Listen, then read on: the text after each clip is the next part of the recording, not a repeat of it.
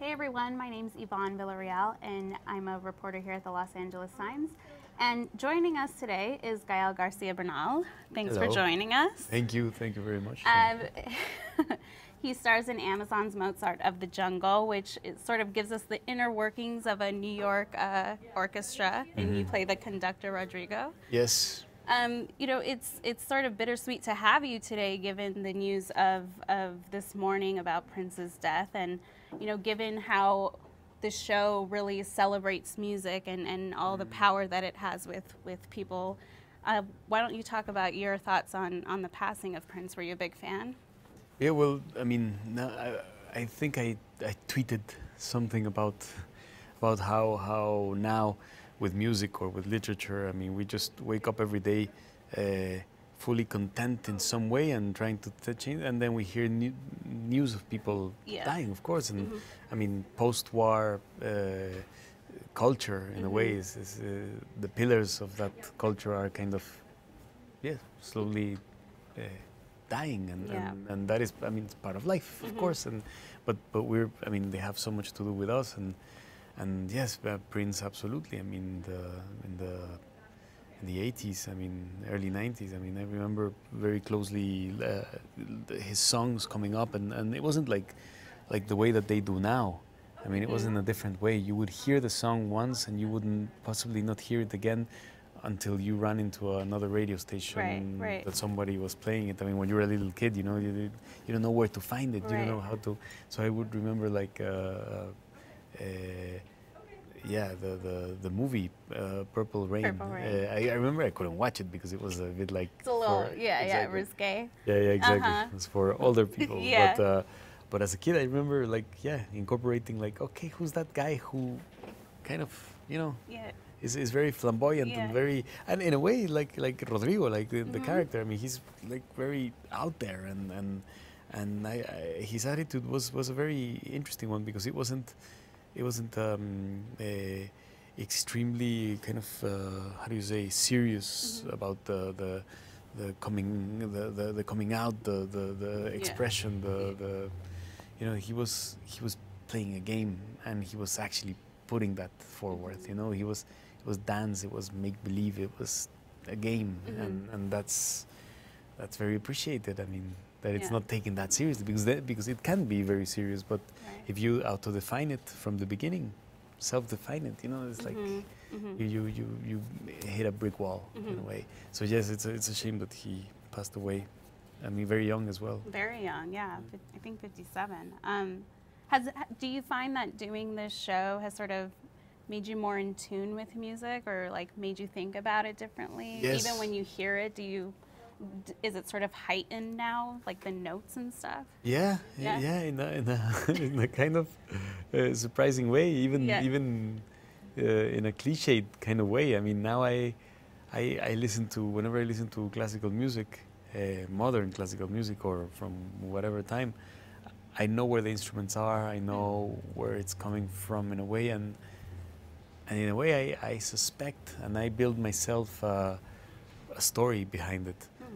Of how, why, what's the game, what's the search here and there, you know.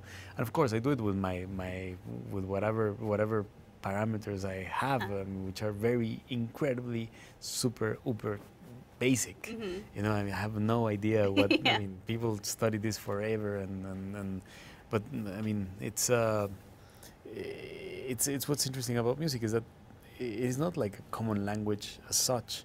It is basically everybody makes a story behind music. Everybody has something to invent behind what they're listening, and that's what's incredible, and that's what the power of music is. I mean, it's a very powerful song, no? 3-minute, incredibly good pop song means something different for each and every one of us. I mean, and that's incredible. That's what's, I don't know, so powerful about it. Did you find that you started downloading more classical music once you took on the role? Like, is your phone or your... Yeah, well, not actually downloading it, but YouTube is a great idea. I mean, great tool for watching music from ever. I mean, you can see recordings of Strauss, for example, old recordings, you know, and Stravinsky, and I mean, and at the same time you can be up to date with what's going on with modern classical music. I mean, it's somebody in the world of classical music is doing a really good job of diffusion in terms of using YouTube. I mean, it's a really great tool. Interesting. Yeah. And I'm sure your kids are always on YouTube, right?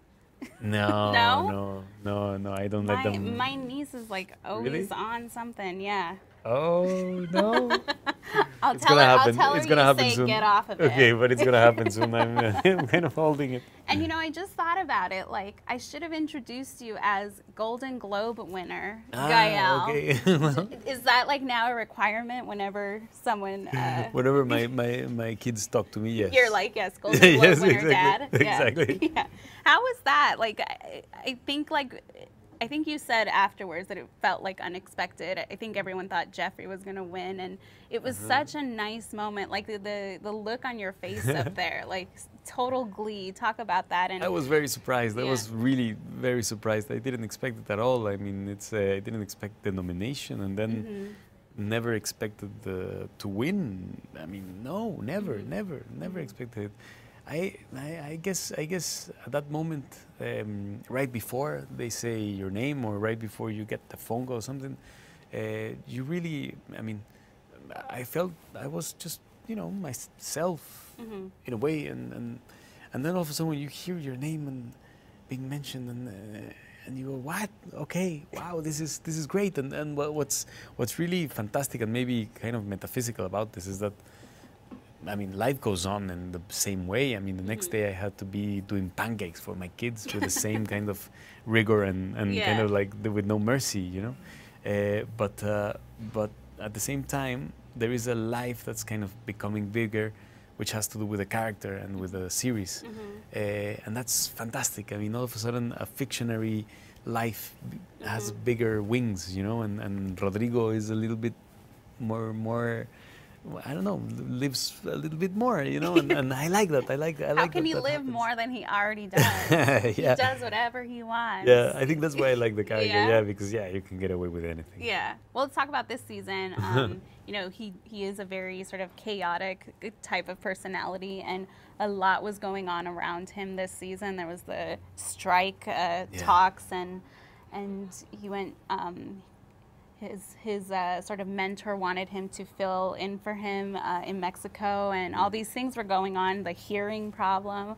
Talk a little bit about what we saw with him this season. Well, it's actually quite relevant. I mean, the whole kind of strike issue, I mean, it's something that's happening a lot in different orchestras all over the world. Most prominently right now, there is a big issue with the English National Opera, for example. And it's quite, I mean, it's quite curious that the chorus was the part that kind of decided not to go to work. Yeah. So what happens without the chorus? There is something, I don't know. When those things fall into the real world, all of a sudden, I mean, music in a way can be easily put out from that real world into something that lives forever and then doesn't, I mean, just needs a listener and a player, and that's all that's needed. It doesn't need a contract, doesn't need a kind of an infrastructure again.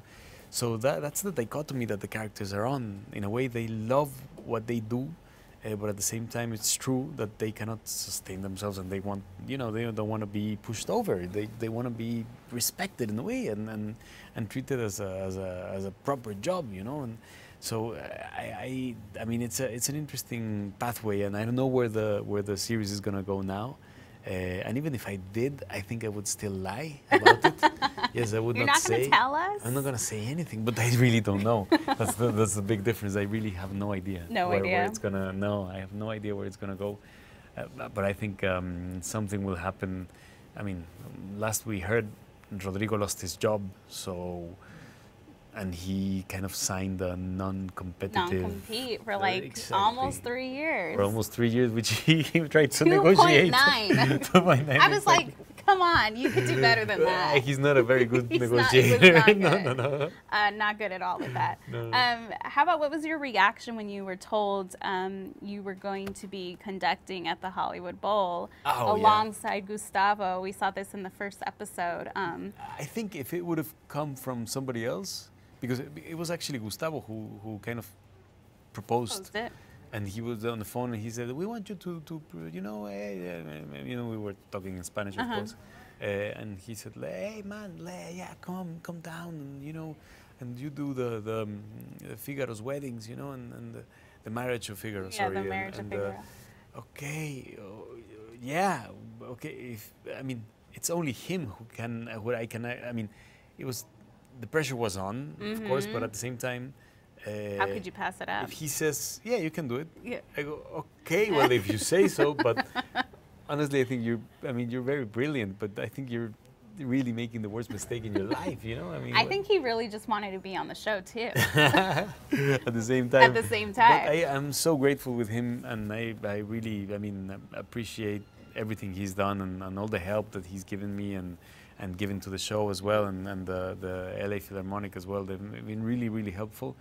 But at the same time, I know that for a fact that Rodrigo wouldn't exist without Gustavo. I mean, it's he gave the chance to incorporate this flamboyant, young kind of.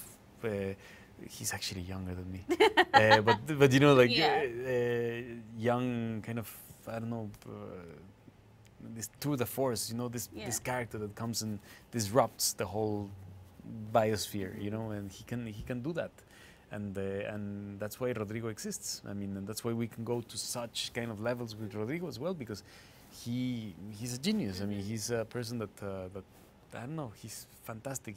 It's incredible what people that live with music, that grow with music, how they think, you know, how they operate. Yeah, I have a friend who says he sees colors when he hears music, like he sees it play out with colors. It's very interesting. Absolutely, they hear like a different construction and different kind of architecture and stuff. But at the same time, life, again, is not, you know, there is no, you cannot really, there's no pentagram that you can follow. I mean, there's no scales. You're inventing that throughout life, and I mean, and on your deathbed, you're thinking, now, now I get it. Yeah. Now we could like perform. Yeah. Before it was just a rehearsal. Now let's just. But I was there that night, and it was like really cool to see. Like, how was it for you, sort of being out there with such a big audience there?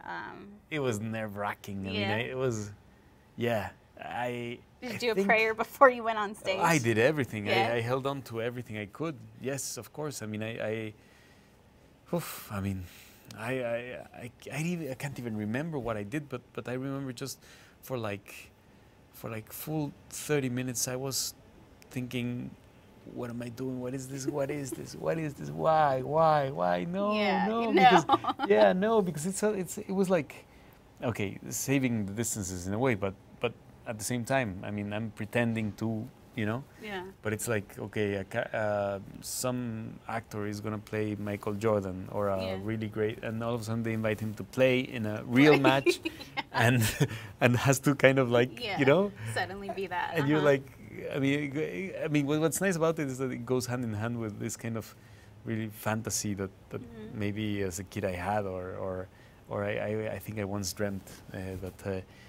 Okay, if I'm a method actor, then if I'm supposed to play Messi, you know, I can play like Maradona or Messi, you know, I can play football like Maradona. So I'll just incorporate the acting techniques to my football game, and therefore I'll be so much better. Right. Of course, it doesn't work. I wish it worked like that. But again, the whole idea kind of makes it going. But of course, I knew that this was just. I mean. Fortunately, it's Rodrigo, and Rodrigo's so full of confidence. He is. At the same time, it's like whatever mistake me, Gael, did as conducting, Rodrigo goes like, I thought it was thought of. You know, Rodrigo can kind of solve it and say like, yeah, it's part of the whole thing. I mean. Have you gotten better at like being in front and doing the conducting? Like, did he give you tips, Gustavo? Yes. What did he say? He said, just go there and do it. And I'm like, just go there and do it. No, he gave me he definitely. Did he say like how to hold the baton? Did he give you tips? Absolutely, no. He gave me like certain things, but when I say he just told me just go there and do it, just feel it. It had to. I mean, it was like the best advice as well. It's like, come on, you know, at the end of the day, this is like I mean, we all know you're pretending. Yeah. We all support you. Right. You know, we all want you to win in a way. Like, let's just. And it's a comedy as well. Thank God. I Yeah. mean, because if this was serious, then it would be like, okay, it Yeah. would be involuntary comedy, and that's the worst. That's the worst. But in this case, yeah. I mean, it's comedy, and I love being up there. I mean, there is. I think the best thing I heard when coming down, I mean, apart from all the congratulations of everybody and the mezcales that I downed like immediately, very quickly, was there was many fans that wait outside, no, outside Yeah. of the Hollywood Bowl, and one of them was Mexican, and he was like, hey, Gael, man, great, you were just like Cantinflas. I love that. And I remember a Cantinflas movie where he actually goes up and he like accidentally runs into a kind of like, I mean, it's a kind of expected sketch of a comedian, no? To run into like an operation room and start to operate, Start you know, doing or whatever. It, yeah. Okay, so the same in this case. I mean, cool. Cantinflas ran into an orchestra and started Just do it. Yeah, and so whenever he shaked his bum in like this, the drum would like. So it was a bit like funny. that. Yeah. Do you find that like do you need to stretch before doing all of it? Like, do your arms ever hurt? Because it's a lot of movement. The next day I'm like if I was boxing or something, you know. Like, I'm completely tense here, and because I think I have to. I forget always, but I have to. You have to. I mean, whenever we're doing a piece, I prepare it together with a teacher and with mentors, with friends, and with a lot of videos as well. I mean, and just feeling it, you know, and incorporating it, because at the end of the day, also there is no like straight way of conducting. Right. I mean, it is about Feeling, getting your own way of expression, you know, in a sense. Yet at the same time, it cannot be dancing. But me as a very kind of, you know, it's beyond. I mean, like beyond amateur level where I'm at. I cannot help it but sometimes dance for the music, you know. Yeah, exactly, because it's like you get, but it is not definitely not dancing. Are you always breaking the scene then? Do you find yourself dancing? Yeah, sometimes. Yes. And there's a point where I find myself just going to, and then we go like, okay, let's do it again, please, because let's just remember that it's not dancing. I have to enjoy myself, but I cannot let myself enjoy too much. You know, I have to like incorporate it into some other way. But fortunately, there's always great teachers that give me like certain hints and certain pieces of, you know, like, okay, it's great that you do this, but as long as you keep on with the tempo, or that you recover the tempo and then you come back to it, that's good, you know. So. Speaking of dancing, I'm sad that we're sort of locked in here with our mics, because I saw you teach James Corden how to salsa. Oh yeah, Not fair. Yeah, if we had mics that were handheld, I would make you do that with me. Oh my God! Okay, that was really good. But you think so? But it was very dangerous also. Why? Well, because James just went for it, and there was a point where when you guys did the dip. Yeah, exactly. He did the dip, and he was like, oh my God, James, you're gonna like break your neck, and I you know, to hold James, you know, yeah. I mean, no. Like it's not him. It's me that I'm very weak. That I'm very weak. How about, I mean, the show filmed a few episodes in Mexico. What was that like, to sort of bring it there and to show a part of Mexico City that we maybe don't often see on the TV It was so much fun. Yeah. It was so much fun as well, because it was fortunately with the guys, with all the team from Mozart in the Jungle. I mean, they asked me like who to hire and who to go to, and so it was done with friends, you know, and it was done with the production team, where people that I've worked with before, and it was just fantastic to be around, you know, to be doing this show there with all the, you know, the rhythm we have going already, and to incorporate it into this kind of mythology, and it was really fun, and to go to Tepoztlán and shoot there, they loved it as well. They loved it, and in Mexico City is just, I mean, we only shot one episode there, but you can shoot like I don't know, many series there. It's just so fantastic. I want to return of Abuelita, because she was so cute. Oh yeah, in Tepoztlán, yeah. Yeah, great town, beautiful. Tepoztlán as well is Haven't beautiful. been there, yeah. It's incredible. It's just like right outside Mexico outside. City. Yeah. Well, we're going to take a question from Twitter. Oh no. No. Okay. Okay. Okay, but that can be very. That can be. I think it's good. Yeah. Okay. We'll ask good questions. All right. How does the political inspire your personal life, in and outside of your art? Ah. Okay. You're outspoken on politics and stuff. Yeah. Yeah. Well. Yes, I feel very. Yes, influenced by the politics of it all, but I must say that in a way I don't see a separation. You know, like I don't see a division of my daily life with the politics, because politics is at play with everything I kind of end up doing, or. And I think maybe it has to do with being born in Mexico as well, that being born into a family that was, I don't know, conscious about that in a way, but at the same time, the context I grew in, I kind of, I don't know, made me feel it is a driving force, definitely, for me. I mean, because it gives me something to grab onto, and I think at the same time there is a lot of I mean, to put it into very perhaps bad phrase, but I think there is an interesting discomfort that goes on, and a very joyful discomfort as well, that goes on with trying to fight for the common good. You know, I think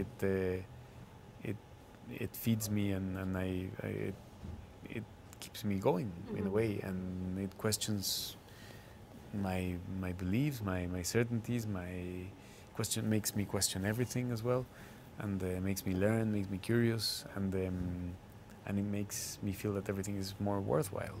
So yeah, I feel it's very involved into whatever I do. Yeah.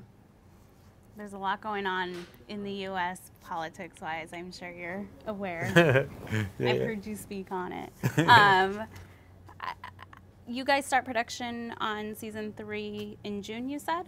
Yes, exactly. Yeah. Are you ready to go back in? Oh yeah, I love this show. You ready for your hairpiece thing? I'm so ready, and I actually wanna. I don't know. I wanna do something crazy for this time. I mean, I don't have any like commitment afterwards that I have to have the hair this or that way. So maybe Rodrigo's gonna go into some kind of he'll have to go in a Hare funk Krishna kind of situation, maybe, or I mean, or maybe that's to Rodrigo also. Maybe we should do something quite like the opposite. You know, like I don't know, but definitely I'm looking forward, because it's like a repertoire company. You know, I mean, like we arrive there and we are faced with stuff to do.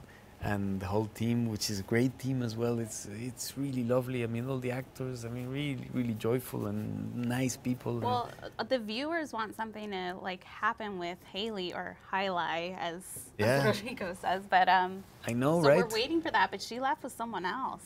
Right? So how does Rodrigo deal with that? I don't know. I don't know. I don't know. I also want something to happen, but she's just acting like, you know, like she's just behaving. Whatever. I don't know. She's like. But she's gonna learn, I think. And she's gonna learn. Yeah, she's gonna learn that maybe what she was looking for was just right the corner. Yeah, exactly. Well, Gael, thanks so much for joining us. Thank you very much. Really appreciate it. Thank you so much. Thank you. Guys, you can keep tuning in to our contender chats here at latimes.com. Thank you. Yes. Thank you so much. Thank you. You were great.